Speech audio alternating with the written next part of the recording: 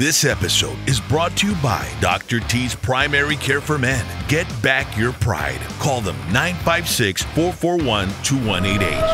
Out of here. Like, you know, back in Steve and his barroom buddies. Yeah. Back in the day, then you had a couple of other country artists that were, and then I guess he's your uncle, right? Country Roland Jr. Yes. Yeah. He was he playing with your grandpa? Yeah, he did. He started with my granddad. Yeah. When it was the family. And then he went on his own, no? Yeah. He decided to go? Yes, sir. Wow. Do you talk to Country Roland Jr. or? No, not really. No? Not at all. No, not at all? No. After my grandfather passed away, we just kind of dispersed. The family dispersed. Yeah. What was the cause of that or what, bro?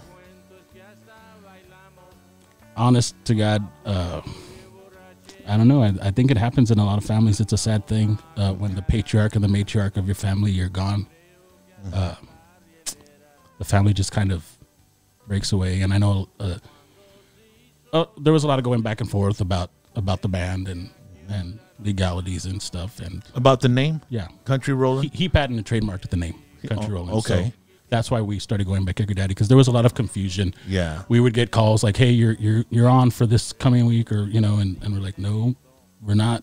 we weren't contracted. And there was a lot of, are we getting the son? Are we getting the daughters and the grandsons? And so we decided, we went to our fans, we went to our social media outlets, and we asked, what do y'all think? We're thinking of changing the name. It's a new era, and, you know, we want to do something a little different and honor my granddad the way he should be honored. And would you have wanted to, utilize the name Country Roland? Well, we did go by we are the Country Roland Band.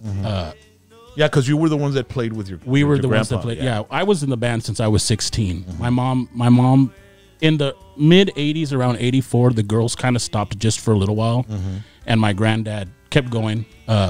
I think with Arnold and the Junction Band for a little while. That's the other band I was thinking of. Arnold and then there was the other band that had Valle de Palmas, the Texas Country Band. Those are bands that came out of Yeah. So we actually went to our supporters, our fans. I hate to say, I don't even like to say fans though. We say our friends, our supporters, and we put out, what do you think? And they actually came back with Kicker Daddy Legacy, because my granddad was also dubbed by Romeo Sanchez, a musician here in the Valley in the 70s, as the Kicker Daddy. Spelled double K. Well, my granddad spells it double K, but ARV International and Falcon Records spell it K-I-C-K-E-R. Yeah. But my granddad was like, no, we're going to do it K-I-K-K-E-R. So that's what he did. Would you have wanted to use the name Country Roland? Because I think of Country Roland Jr., and he's got Country Roland Jr. Right. And then if you all would have used Country Roland, it would have been like there was. That's why I'm saying it. Yeah. I mean, aside from all the family stuff, there was a lot of confusion as to who they were getting, and they'd call and they'd be like, "We thought we were getting you." Yeah, they weren't. So I think it did set us back a little bit, because a lot of people were like, "Well, who is Kicker Daddy?" You know. Everybody knows who Country Roland is. So you say Country Roland, the daughters and the grandsons. Yeah. And that's what we were doing. It was Country Roland Band. We are the Country Roland Band. We'll always be the Country Roland Band. My mom and Goody are founding members of the band. I came in when I was about 16. My brothers started playing drums with my granddad when he was 8 years old. Yeah. You know. So just to avoid a lot of confusion and whatnot, we decided let's just change the name, and Kicker Daddy Legacy is what our friends, supporters, our fans. I think it's a great name, bro. I think so too. I think Kicker Daddy Legacy is a great tribute name for your grandpa. Right. And you know, I hate to say it, but it doesn't matter what name we go by. They know what they're getting. Yeah. And if they don't, once they hear once that first couple of seconds of music starts, they're like, "Oh, are you related to Country Roland?" I'm like, "Yeah, he was my granddad. We're the Country Roland Band." When did you realize you were able to sing like him, bro? Because, I mean, it's hard to emulate your grandfather, bro. I actually think I don't sound anything like him, but I get that a lot. You're the closest thing there is. Well, and you're probably about like the sixth person in the music business that has said that. I've had people up there say, you know, they've told my mom, my aunt, they've told everybody, they've told people in the business, this is as close to Country Roland as you're going to get. And it took me a long time to know how to accept that. Like I wouldn't accept it. not that I was embarrassed. It was so awkward. And, you know, I've always said my grandfather's country rolling. He's the only one. There's never going to be anybody like him. I'm not trying to fill his boots. I'm not trying to ride on his coattails. I sing, and that's just the way it comes out. Mm-hmm. And for a long time, I wouldn't accept it. And I had a fan at Grand Central Station say, "I'm telling you, you sound like your grandfather. And you better take it. Like, take the compliment." Compliment, yeah. Wow. Well, you know, Hank Williams Jr. and Hank Williams the third. Hank Williams Jr. had a hard time with that. Yeah, he did. I mean, because he wanted to, you know, they wanted him to emulate his father until he finally evolved into his own persona. Right. But man, I mean, I'm really happy that you're able to emulate your grandfather, because if not, all we'd have would be CDs and cassettes and YouTube, bro. Well, he asked us to keep going. And that's what, I mean, we're still doing it. I know there'll be a time down the road when, you know, it's maybe not gigging and doing that. But right now we're working on making his music available, doing the tribute CD to him, and just keeping it out there. Like, I realize that there are so many people out there that don't know, like the new generation don't know.